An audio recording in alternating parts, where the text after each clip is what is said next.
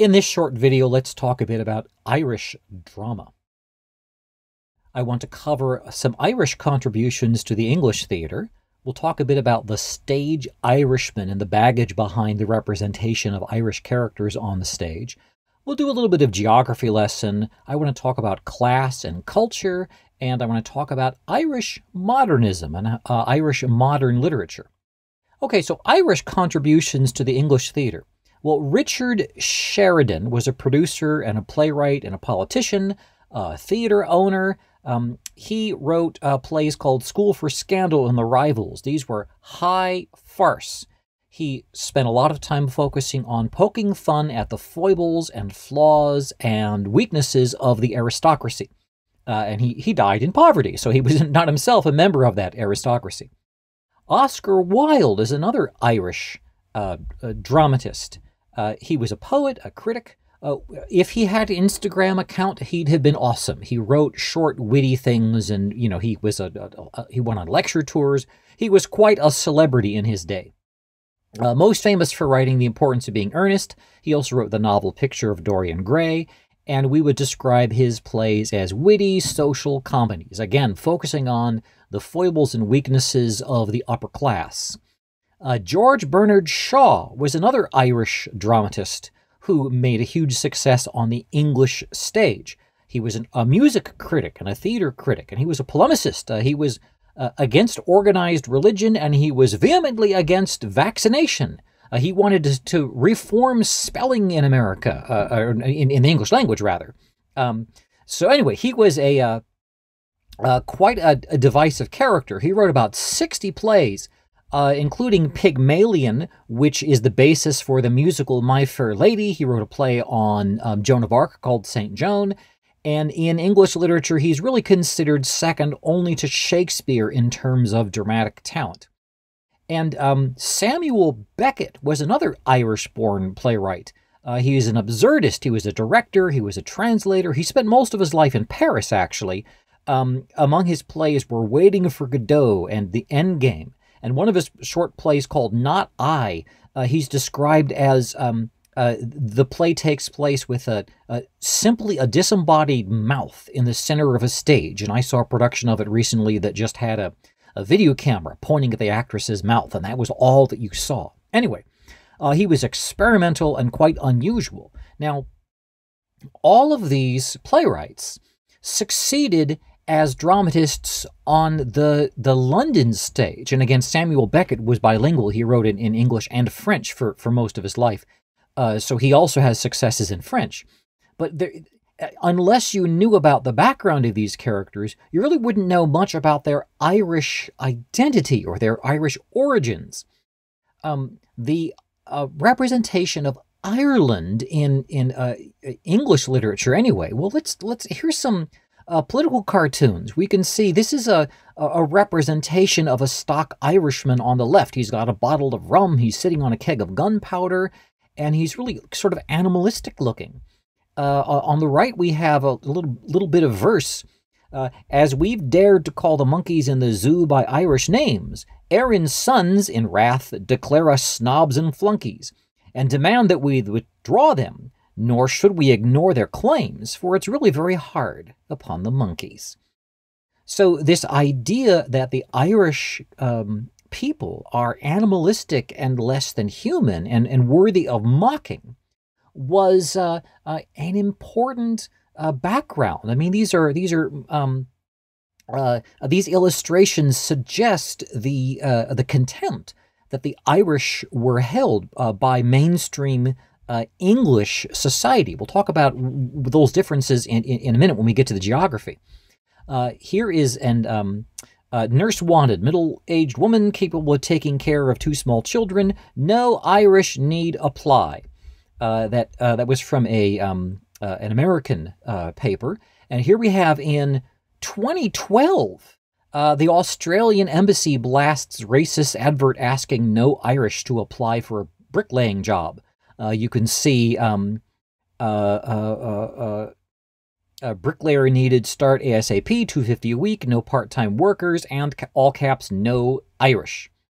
So we see a very long history of the Irish being seen as laughable. And in popular culture through much of the 20th century and even into the 21st century, we have the stereotype of the stage Irish character. And Lucius O'Trigger in The Rivals is a good example of that. But you might be more familiar with the leprechaun from Frosted Lucky Charms.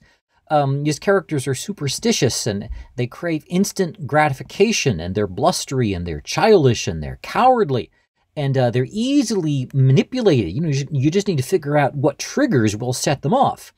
They're single-minded. Now, they can be loyal and they can be a positive character. And you might not have thought about this, but Shaggy from the Scooby-Doo series he's got red hair. Even the name Shaggy suggests one of the stereotypes that Irish were not clean-shaven and clean-cut.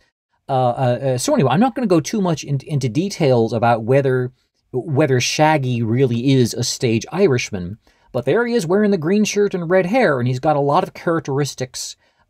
Just think of the way Shaggy can lose his cool and bluster and try to keep himself under cool, but he's also easily manipulated, and he's a comic character. He's not the hero. Anyway, okay, geography lesson. If you see this off the coast of Europe and you call it England, okay, well, you're right about the bigger of those two islands, partly. And if you call the little island to the left there Ireland, well, you're partly right. The United Kingdom is short for the United Kingdom of Great Britain and Northern Ireland. Great Britain is that big island to the right. Northern Ireland is that chunk out of, or Northern Ireland is the chunk out of the smaller Ireland. And the partitioning of Ireland, this border was formed in the 1920s, and you see in that northeast section, Northern Ireland. The Northern Irish are, many of them are descendants of colonizers from England.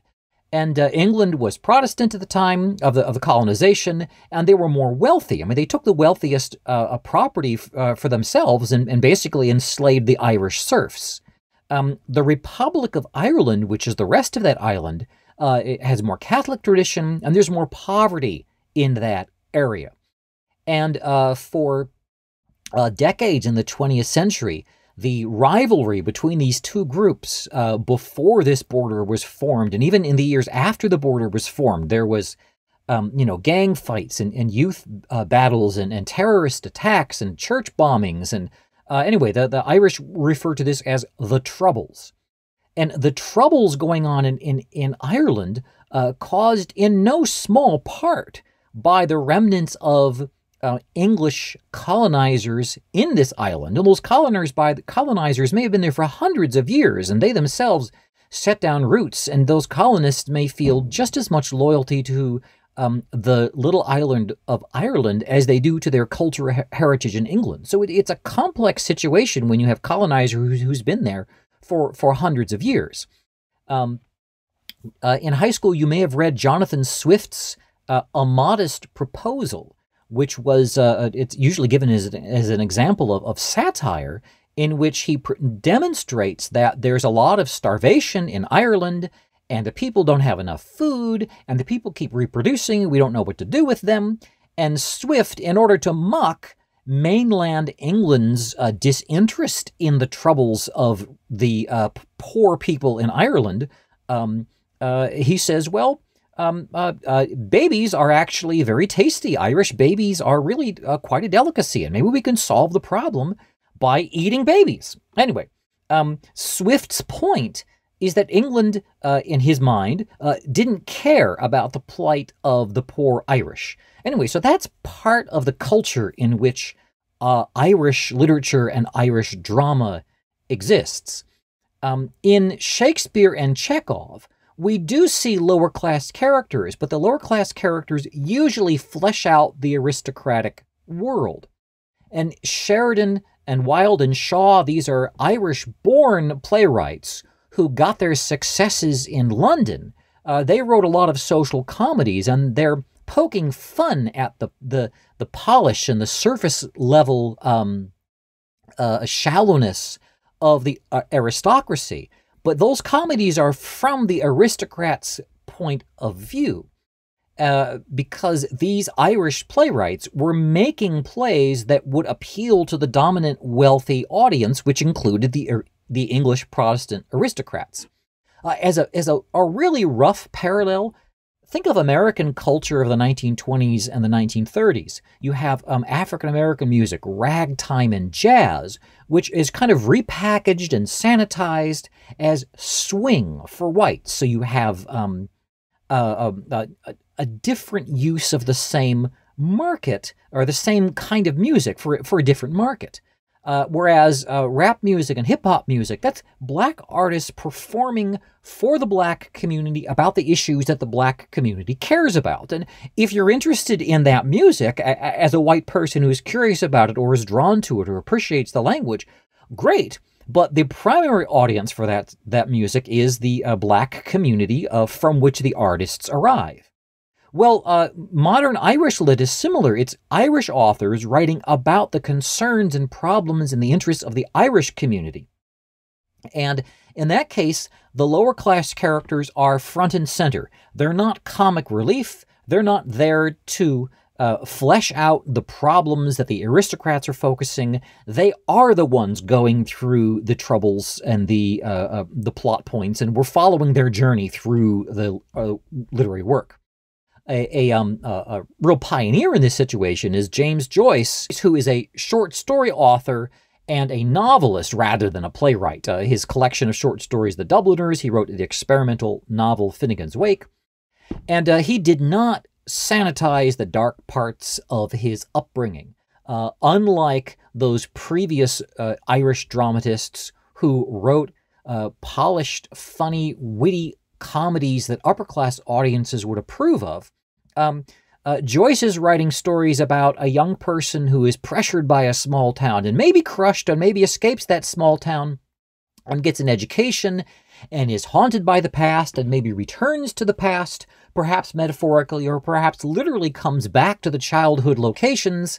And that situation, the themes of poverty and alcoholism and violence and class oppression and ignorance and the sort of flawed humanity, how we are damaged by all these parts of our environment, and maybe how our humanity allows us to keep going despite all the damage. Those are some tropes that I think are popular in modern Irish literature. Whereas again, Sheridan, Wilde, and Shaw were among the Irish-born dramatists who mocked the reserve and the polish and the shallowness of the British aristocracy, and they milked that for humor and also biting social commentary. But modern Irish literature, written by Irish for local Irish audiences, is kind of the mirror image. Characters in modern Irish literature have no filter. They say whatever they think or feel, and boy, do they feel strongly. Starting a fist fight over politics at your arch enemy's wake. Yeah, that's cool. Taking no charity and knowing the moment to recite a perfect poem. Celebrating in the earthly pleasures of a food from your garden, or looking at a sunrise, or looking at hard work that you've done, or looking at the beauty of somebody who attracts you. These are things that the Irish characters would celebrate. The musical quality of their voice and giving speeches. Telling the story years later of that epic time when you started a brawl at your rival's wake and you're drunk while you're saying this and you're exaggerating it and everybody knows you're exaggerating it, but it's a great story. Debasing yourself, doing hard labor, serving in somebody else's house or working hard so that your children won't have to debase themselves. And of course the alcoholism and the poverty and the violence and the suffering, but it's also the self-education and the endurance and the humanity and the family connections that persist, that endure despite all the difficulties and despite all the pain and suffering. That's part of the human nature too. That's part of the human element. Okay, so that's a very, very quick, very surface-level introduction to Irish drama, just to get you a sense of how the Irishness of modern Irish plays differs from anything that you might have read if you're thinking of Oscar Wilde or George Bernard Shaw or Sheridan as Irish dramatists. Of course, these elements are there, but these elements of the earthy working class characters are front and center in modern Irish drama, and I hope that you can enjoy that and appreciate that as you continue your journey through literature.